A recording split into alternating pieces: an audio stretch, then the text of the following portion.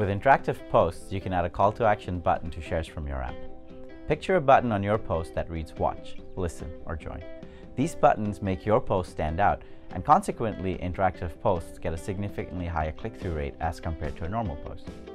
Interactive posts can also trigger notifications in the Google bar across Google properties.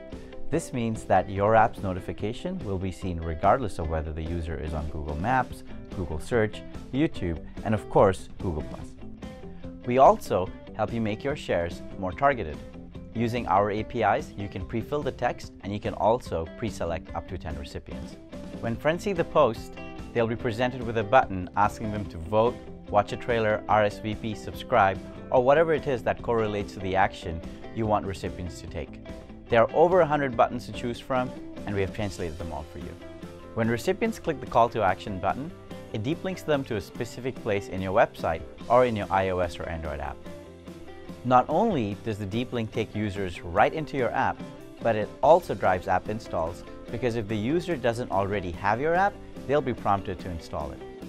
Interactive posts are a great way to increase engagement with the content that your users are sharing with their friends. Check out our developer docs for more about interactive posts.